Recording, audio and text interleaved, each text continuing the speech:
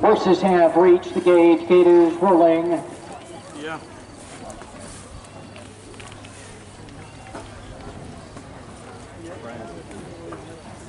For the gate and one trailer. Freshman pacers are lining up, moving in. All set. Here they come. And they're off and pacing.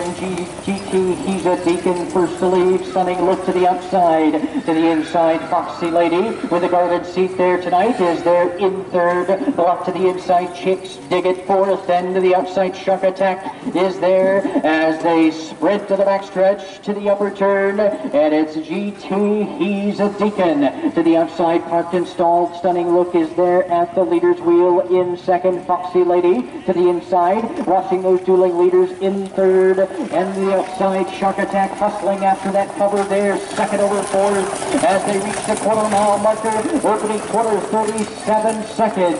GT Heza Deacon, stunning look to the outside, still parked in second. Foxy Lady to the inside, needs racing room there in third. Shark Attack to the outside is gapping that outer flow in fourth, and Chicks Dig It is the trailer. Down the backstretch they go to the final turn. GT Heza Deacon drawing away by 3 to the inside. Foxy Lady, or Stunning Look rather, can just watch him go. They're in second with Shark Attack third, but as they head for all, it's GT Heza Deacon going gate to wire.